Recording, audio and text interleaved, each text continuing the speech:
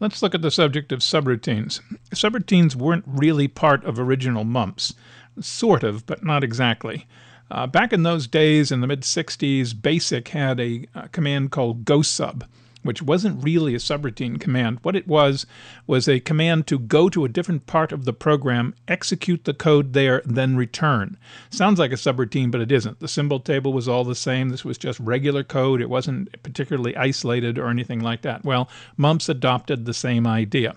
The original version of subroutines, so to speak, was with the do command. And as you can see down here, do some label.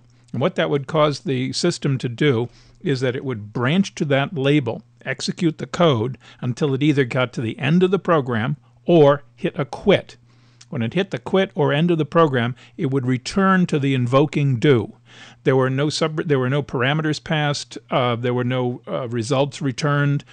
Any parameters passed were already in the symbol table, available as variables. Any changes that area of code made would be changes to the symbol table, to variables, which would be visible when you got back to the invoking do. It was all the same symbol table. So if something was known prior to the do, it was known in the code that was invoked by the do. There was a variant on that where you could call a program off of disk. And you can see in the second example here, it has an up arrow in front of the file name.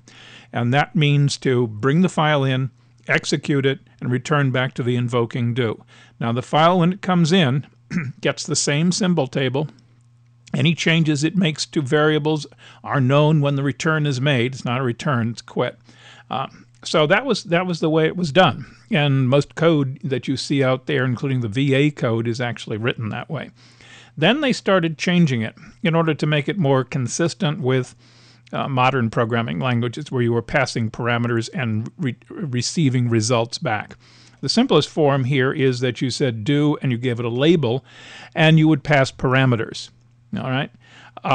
Also, you could say do with a file name and pass parameters. Now, the passing of parameters, it can either be by name or by value. This is by value. In both cases, however, the symbol table is still the same. So anything modified in the symbol table of a variable that existed prior to the do will be seen on return. Any variables created in the block of code invoked will be seen upon return. The only things where you get around that is if you have a new command, which in the subroutine area, I should call it an area because it's not really separate code. In the subroutine area, if you have the new command, you create some variables. They will be destroyed on exit. Any parameters that were passed, if they have different names in the subroutine, modifications to those parameters will disappear when you exit if they are called by value. If they're called by name, any changes, of course, are changing to the original parameters, whatever they may have been called back in the invoking section. So anyway, that sounds confusing enough. It's in reality, I think most people use the original style more than anything. Here's an example of the original style. And if you want to play with this on your own program, be sure to put a halt or something down here. We have a block of code. Well, we'll go through it. Set I equal to 100. Okay, write out 100. Perfect. Do block 1. You see the label down here, block 1. And down here it increments I. And then you've got the quit. It's also the end of the program, which is effectively a quit. It would return back to the do.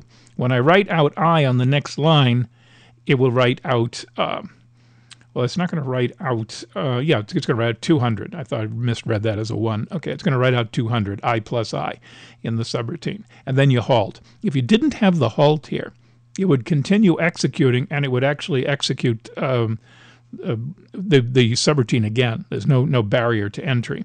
And in some of these things, you want to make sure you do put the halt in if you're playing with it, because otherwise you'll enter the block of code and strange things might happen. We have some other examples. These are examples of how to invoke by name. You put a dot in front of the variable name. .a, .b, .c. They don't all have to be by name. That means any changes to the receiving parameter will be reflected back in the invoking program.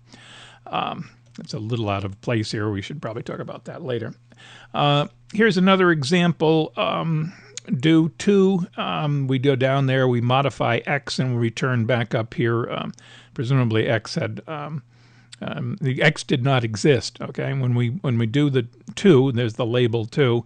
X at this point presumably did not exist. When we enter the subroutine, we do create an x, and when we return, that variable is available to the calling program, invoking area of the code. If I set y equal to 99 and then I do 1, now here's an example of the new, and I go down to this label 1, I create a new instance of the variable x. If 1 existed, let's assume 1 did not exist. When I set x equal to 100, I can write it out, and I can write out y, which exists because it was in the calling program, and I can write out x. When I quit and I go back up here and I hit this right, the y will exist. It still have 99 in it, but if I do a $sign data on x, I'll find out 0. It doesn't exist because it only existed in the subroutine because of the new command. That's where you're going to see creation and so forth. Let's see. Here's an example here where we're going to invoke with a parameter, do 3, passing it 101. We get down here into the subroutine and we write out d. That's the variable that we're receiving it in. We're going to get 101. When we return, notice that we'll get a 0 for the $sign data. I'd use the abbreviation $D on D because D only existed in the subroutine. It was a parameter, and parameters will disappear when you return to the calling program.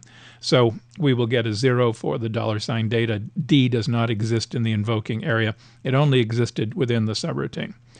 Let's see some more examples here. I'll kill any previous value so we know there's nothing in the symbol table now.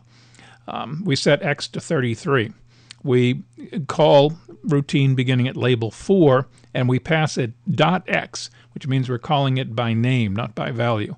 When we get down here, we're receiving it as z, and we write out z, and sure enough, we get 33.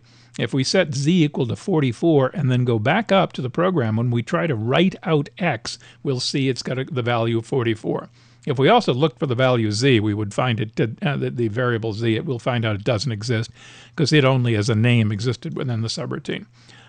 However, modifications to the parameter are reflected back in the invoking area of the code. Here's a little more extensive example of the new command and also nested subroutine calls. If we set y equal to 99 and we invoke 1, and we go to the label 1, and we have a new x. Now x is a variable, it exists. We put 100 into it. We write it out. We get 99 for the value of y. We didn't pass y, but it exists. It's in the symbol table, and we'll get a value of 100 for x. Then we invoke routine 2. When we go down here, we set x equal to 99.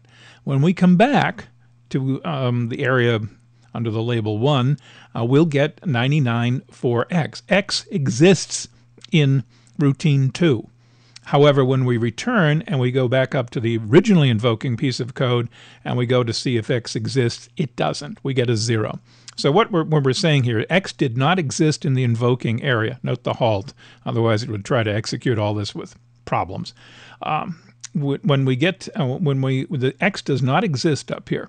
It comes into existence right here. It is in existence for anything we invoke or do until we ultimately exit this block. When we exit this block here, then x will be destroyed. But if we invoke other things, it doesn't matter how many, how deep, or anything like that, x will exist. It's only upon return from this block in which it was created does it get destroyed.